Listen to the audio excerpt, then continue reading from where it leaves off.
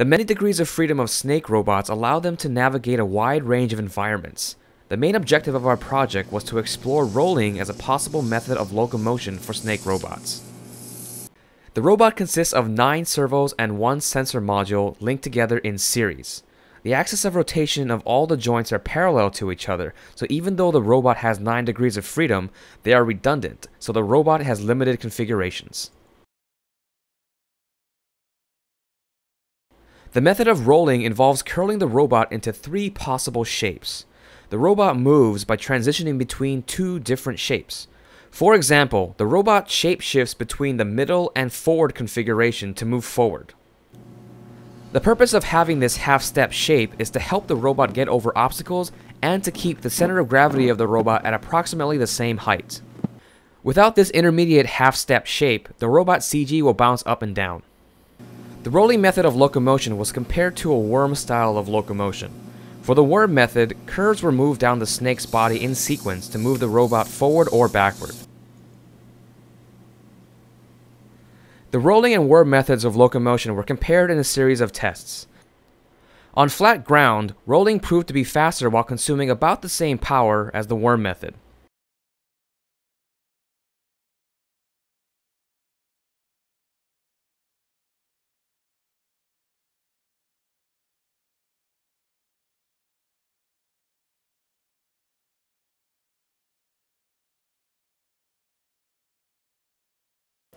Rolling also allowed the robot to travel up steeper inclines than the worm. Here, the robot gets stuck while trying to worm itself up an incline. When the robot switches to rolling, it is easily able to climb the hill.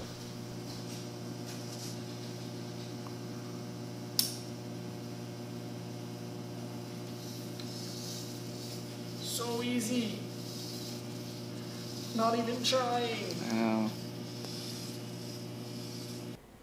However, the worm technique performed much better when going under and over certain obstacles. It's gonna try and go over it, right? It's gonna go Nope, right it's just through gonna it. push it. It's just gonna push it.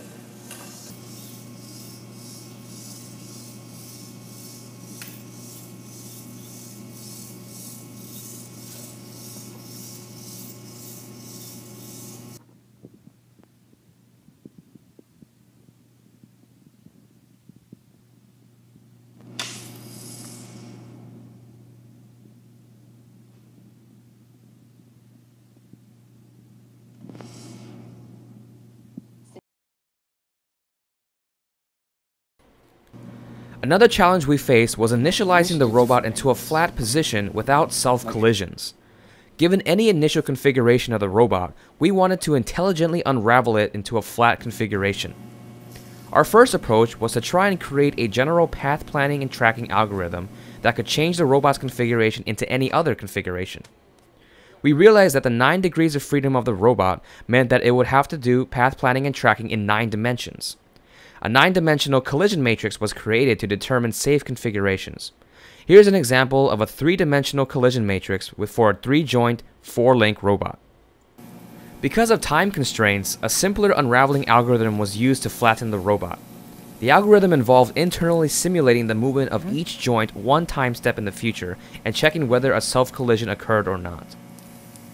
Joints that wouldn't cause a collision will be moved slightly, and the process will be repeated until no future collisions were detected.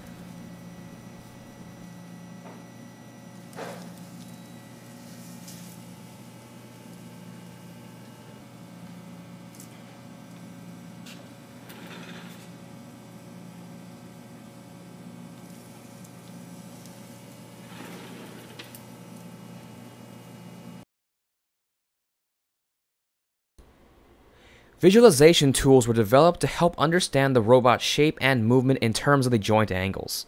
Based on the joint angles, we constructed a model of the robot's skeleton and body. This model could be used for things such as detecting self-collisions. To help visualize the internal movement of the snake robot, a virtual chassis was used. This involved computing the CG and principal moments of inertia to create a transformation matrix which could be applied to the entire robot. Even the complex motion of the worm can be visualized in an intuitive way when the virtual chassis is applied.